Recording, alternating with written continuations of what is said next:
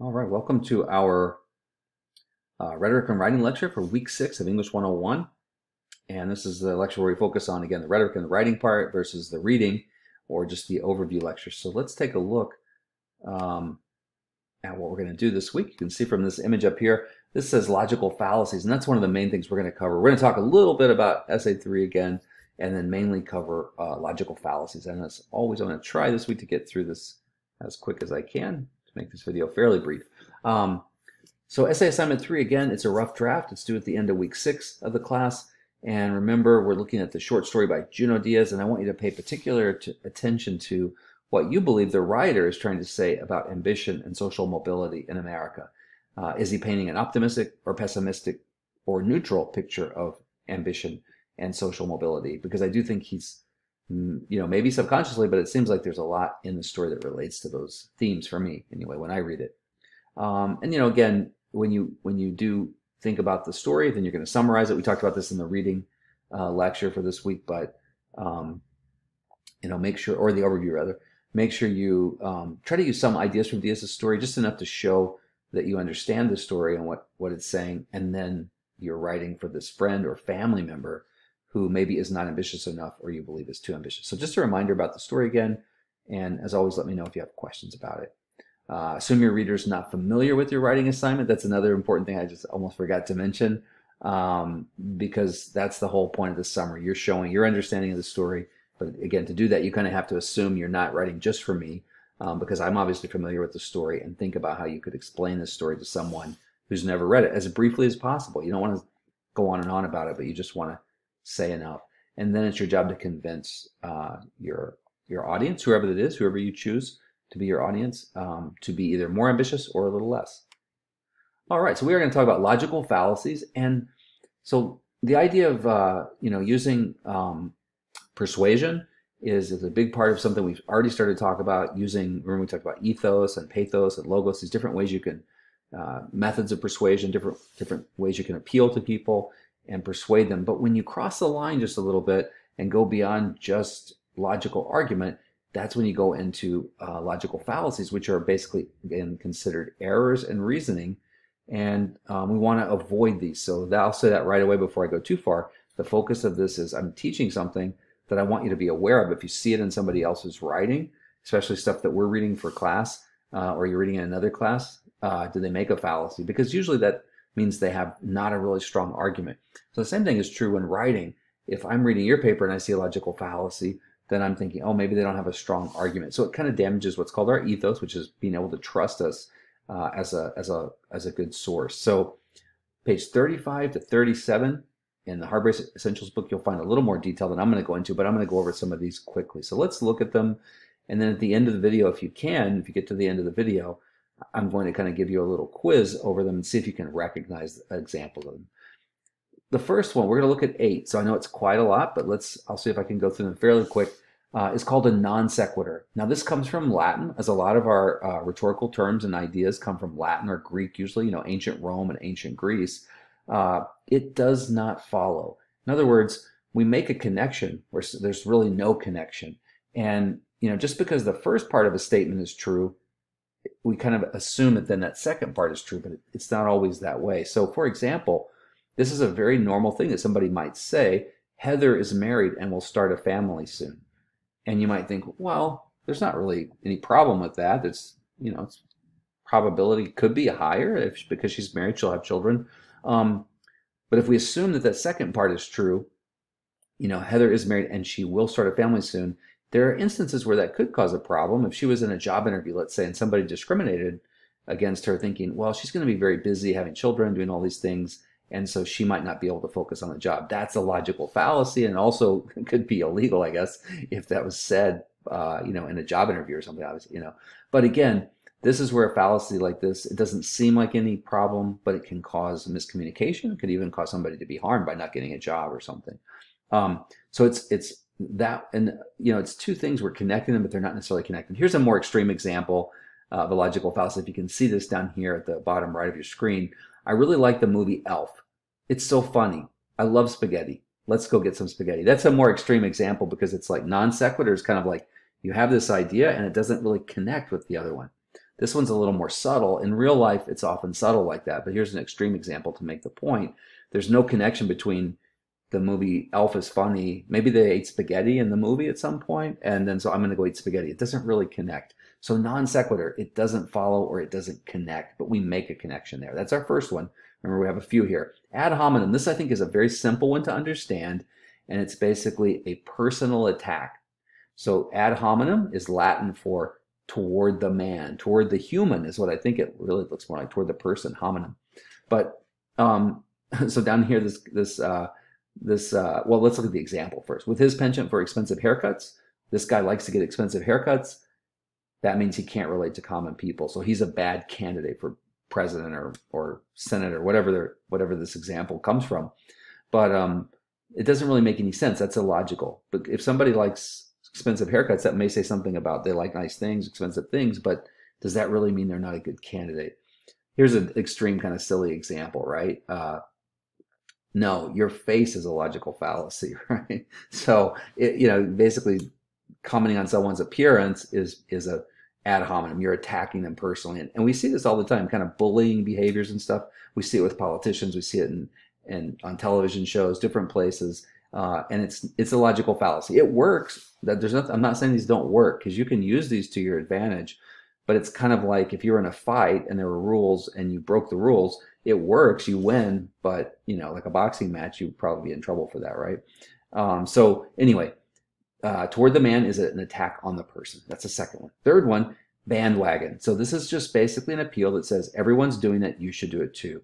And that's everyone texts while driving, so I do too. So that disregards the fact that might be dangerous, but just because everyone does something doesn't mean that it's a good idea. And you guys have probably all heard that before. I know from a parent when I was young, I would say, oh, there's this party Saturday night, I'm going to go, and it's, whatever. And my parents would say, I don't think, why are you going? Well, everybody's going. Well, if everybody was jumping off a cliff, would you? Well, probably, and that's the fallacy, right? Everyone's doing it. McDonald's advertising does this a lot, right? I think the whole idea of over 99 billion served or however many served, it's kind of a bandwagon thing. You should be eating McDonald's hamburgers too, because everybody does. We may eat them for all kinds of reasons. We may not like the taste, but this is kind of a fallacy because it's just saying you should do it because everyone's doing it. So that's a bandwagon fallacy. And by the way, these will be on one of our quizzes. So if you're watching this, you can always go back and look at the video or take notes before you do the quiz, but there will be some where I ask you to recognize logical fallacies in the quizzes, because I think it's an important thing to be able to do, to just be able to figure out if you can believe and trust what you're reading, but also to improve your own argumentation skills when you're writing an argument. This equivocation. So it looks like the word equal to me when I see this one, right? Equal, equivocation. It relies on the use of one word or concept in two different ways. So we take something that actually could mean different things, and we use it in a way that misleads. So let's look at this example. Today's students are illiterate. So here's our concept, illiterate. Now, if you look that up in the dictionary, it is going to say something like cannot read and write well, or at all. So they do not know the characters in Shakespeare's plays. So you see how we made two things equal that are not equal. Not knowing the characters in Shakespeare's plays might mean you're not cultured in terms of Shakespeare, but it doesn't mean you're illiterate. You can be highly literate and not know anything about Shakespeare. First of all, it could be you could have grown up in a different culture where Shakespeare wasn't very taught, in high school or anything. But I don't know all the characters in Shakespeare's plays, but I don't consider myself illiterate. So Shakespeare's plays, not knowing about that, and illiterate, two concepts, we're making them seem the same, but they're really not. They're two totally different ideas. This is kind of a silly one down here. All trees have barks. Trees have bark. Every dog barks. Therefore, every dog is a tree. So that's very extreme again, right? We made a dog and a tree the same by using this word bark. But again, it's the idea that we're using this one word, and it can be used in different ways, but we're kind of making it exactly the same. So we make illiterate maybe the same, and there's lots of different ways to do these fallacies. So again, not teaching you how to do them, just teaching you to recognize them. But we see this a lot where somebody says, people are like this, and so all people are bad, basically, right? That's what we're saying here, right? We're making this critique of calling people illiterate because they don't know Shakespeare, but that's really just not the same thing. Okay, so I went on enough about that one. Let me keep going. Hasty generalization, doing something, quick is what hasty means. Hasty is an old-fashioned word that means fast or quick. A generalization is making a judgment or conclusion about something, right? So a hasty generalization is a quick judgment. And when I say quick judgment, maybe something pops into your mind with the word ism at the end of it, right? Like race, ism, age, ism, sex, ism, discriminating against somebody based on appearances, right? That to me is a kind of a hasty generalization. So I think this is a very valuable thing to be aware of. But again, anytime you're making this quick snap judgment about something with not enough evidence, too little evidence. Here's an example. Ellen's a poor student because she failed her first history test. So again, teacher decides Ellen's not a good student based on one test.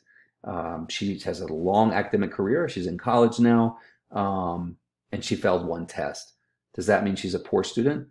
I mean, you'd have to look at more information, right? You might make the judgment that she's a poor student if you looked at all of her last 5 years of grades, or she's struggling or something like that, right? But to say she's a poor student based on one test is a hasty or a quick generalization. Just like, and again, the reason I brought up racism, not to be political or anything, it's just because that's an example to me of a hasty generalization, because you just basically look at someone, or their background or something, and you make all these judgments about them. And you're I'm not saying you, people do that, right? But we do this sometimes, and that's, again, we can make a judgment. Somebody's older, so they're probably like this. Somebody's younger, they're probably like this. Male, female, whatever it might be, but that's a kind of a hasty generalization. Here's another example. A person's walking through a town and he meets a few polite kids. Seeing that, he concludes that all the kids in the town are polite. That may or may not be true. Probably not true, right? But we just decided that based on meeting a few nice kids. Probably, I've done that before. Probably, I visit someplace, I have a great experience there. One or two people are nice to me, like, man, I really like, Michigan or whatever. And that's a hasty generalization, probably. And it's fine to say you like it, but is it really that everybody's great there, or is it just I had a good experience? But again, hasty generalization, fast, and then making this generalization too quickly without enough evidence. A red herring. This is when you just want people to ignore the real problem, and it's what we call dodges the issue, right? This fallacy dodges the issue by drawing attention to a seemingly related, something that seems related, but it's really irrelevant. And if we can get somebody to focus on this other thing, they won't maybe think about the thing that's most important. Now, I always say this in class when I talk with students about this fallacy, but I used to watch the video sometimes because I study rhetoric of the press secretaries at the White House, and their job is to deflect, really. I mean, somebody asks a question. I mean, officially they're supposed to be answering questions, but sometimes the questions are so difficult, there's no answer that's going to satisfy the reporters. That's the person who faces all the reporters, and it doesn't matter, I don't think, which president, whatever, Democrat, Republican, or whatever, that person's got a difficult job, because there's always something going on in the country that they're going to ask them about. So what I saw, the people who are really good at this, they're very good at using red herrings. They can just ignore questions and just deflect it. So here's an example. Imagine in that situation, you're a press secretary, and somebody says, what are you going to do about all this violence in schools these days? And then they say, well, that's important, but think about international terrorism, right? They just shift it. I did that very awkwardly, but they somehow, the people who are good at this can, and probably attorneys are very good. Other people, can do this. Here's another red herring down here. Obviously, this person on the left, if you can see this small picture, is thinking about the environment, right? We can't worry about the environment. We're in the middle of a war. And see the little red fish, the red herring, right? So it's sort of like, look at the red fish. Don't worry about the environment. Just ignore that. And I want to distract you. So probably this, I can't remember the history of this, but it probably comes from something like that, where you have this fish, right? And obviously that's what you're going to think about. If I hold up a red herring, you're going to look at that, and you're not going to pay attention. So it's a way of distracting, ignoring, and dodging the issue. And again, can you believe politicians would do that? I can't imagine that. Sorry, sarcasm. Slippery slope. So here, winter's coming. Imagine, right? And you got your sled at the top of the hill, the snow's covering the hill, and you start down, and in the middle you just stop abruptly. That's very unlikely, but it's a very steep or slippery hill. So the idea is this fallacy assumes that once you begin a process, it will go to completion. That's the way I look at it. Slippery slope, right? You're going to slide right down to the bottom. And that bottom, you might have heard the expression, I'm going to hell in a handbasket, right? Everything's going to hell in a handbasket, right? Everything's going the wrong way and we can't avoid it. So an example of this is right from our textbook, by the way. Handgun controls guarantee that only criminals have guns. So in other words, if we make any laws at all, restricting the sale or the ownership of handguns, that will ensure that only criminals. So you see how we left out a bunch of steps, and also we assume that one thing's going to lead to another, and it's always going to get worse and worse. Down here at the bottom, you can see another slippery slope fallacy, and it might be a little hard to see this, so let me just read this. They're legalizing marriage between people of the same sex, he says, scratching his head, little stick figure person there. And then we go over next. So notice it jumps to the next thing. So it doesn't just stop. Okay, they're legalizing marriage between the people of the same. It's sort of saying, okay, so something else is going to happen now. And next they'll allow minors to get married. People under 18 will have like 12-year-olds will be able to be legally getting married next, right? Now there's no reason to think that that would lead to that, but this is what the slippery slope is. But it's very persuasive because people really will buy into this. Soon enough, marriage with animals and non-living things will be legalized. You can marry your toaster in the future, right? Because you see so it's like the slippery slope. One thing leads to another, and eventually marriage will lose its meaning. So we go from here to here, and there's nothing we can do to stop it. Notice up here it says one thing will inevitably. That means there's no. It's definitely going to happen once we do this. So again, this is a fallacy. Very persuasive. Don't use it in your writing, no, please, because it is a fallacy. But it's a great way to persuade, and people use it a lot. But it's a logical fallacy. And when we think of logical fallacies, we think of breaking the rules. So let's look at a couple of these examples here. And if you'd like to, I want to try to make this, again, keep the video as short as possible. We did cover quite a bit with fallacies. It's an important topic. But to do that, I'm going to go through these really quickly. So if you wanted to just, test yourself or quiz yourself here, you could just pause and just decide which of these three would match the examples over here. So we have on this slide, we have non sequitur. Remember, non sequitur is that which doesn't follow, meaning two things are connected, but they're not really. Remember the example we had earlier about, gosh, let's go back. Now I've forgotten what example let's want to go back. Oh, gosh. Let's see. For some reason, I forgot that one. Oh, yeah, we had the Heather's married with started families, and then we had the example from Elf as well, which is, I really like the movie Elf. It's so funny. I love spaghetti. Let's get some spaghetti. So again, no connection really there, but we make a connection. And that's what happens with non sequiturs. The other one's a red herring, and that's a distraction. So again, look at this. Don't look at this. We talked about the White House press secretary. Their job a lot of times involves that they have to do that, I think. And then hasty generalizations where we make a conclusion. We talked about racism, sexism. We also talked about just, the idea of Heather's getting, oh no, that was the other one. Sorry. That was the non sequitur. Yeah, so hasty generalization is just making a decision too quickly. So again, if you want to pause this real quick, and I'll tell you the answers if you want to try, and if not, I'll just tell you. So the first one, he's losing his hair and seems tired. It's about me. So, but okay, some people are losing their hair, they seem tired. That could be that they're ill, that they're getting sick, but it might not be. It could just be normal aging process, right? So that is a hasty generalization. We need more information. There's not enough information to make that conclusion. We would need to maybe have a doctor's report, testing, CAT scan, whatever, right? We gotta get more information, more data. There's not enough data there to make that conclusion. Okay, so number one is a hasty generalization. Number two, many people who live in Seattle drink coffee. The city's near the ocean, and many rock musicians grew up there. Sounds like all interesting things. I'm moving there to get my life back on track.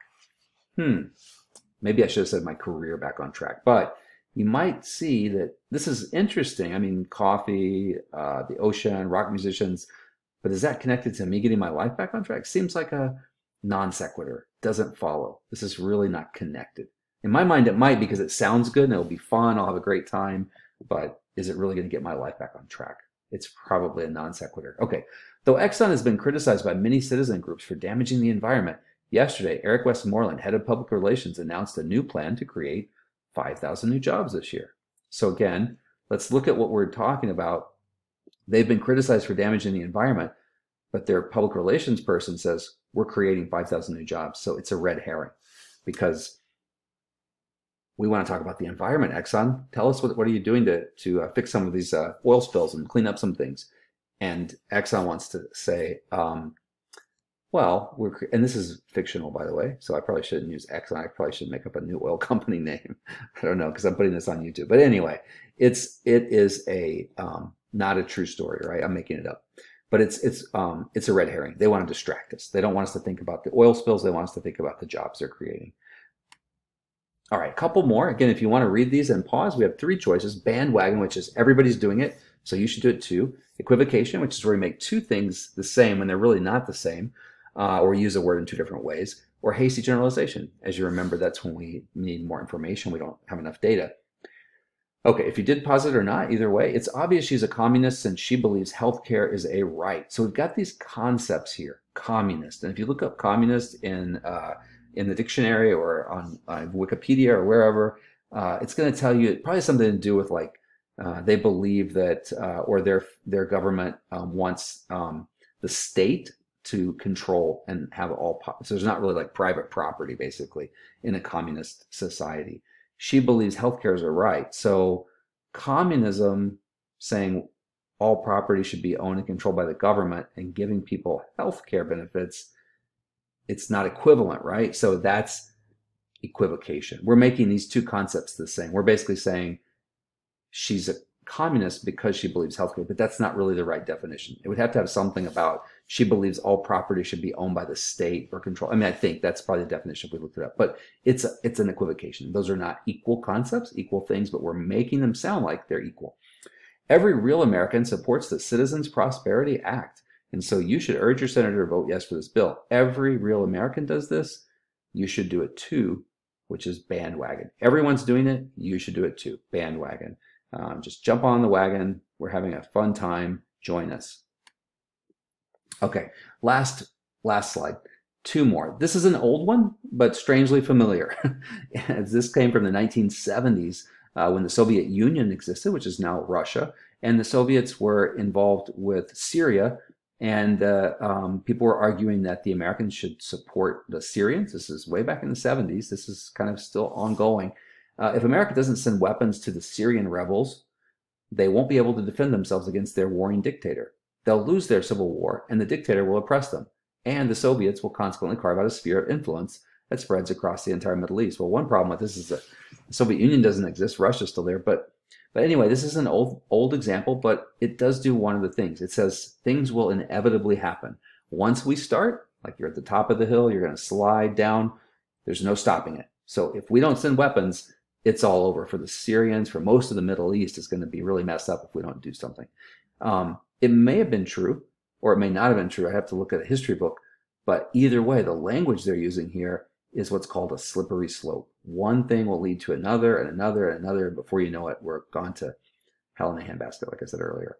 Greenpeace's strategies aren't effective because they are all dirty, lazy hippies. That's just insulting. I'm sorry. But I got this out of a book. I didn't make it up. What are we doing there? Are we really talking about Greenpeace's policies, how effective they are, anything, or what they're doing to help the environment? No. We're not disagreeing with any of their policies. We're insulting them personally, which is ad hominem, which means to attack the person or a personal attack. So that's the last one. And that is all of our fallacies. We are going to have a quiz. Our next quiz will definitely have fallacies on it. So I'll say more about that next week. Hope you have a good week. And as always, let me know if you have any questions.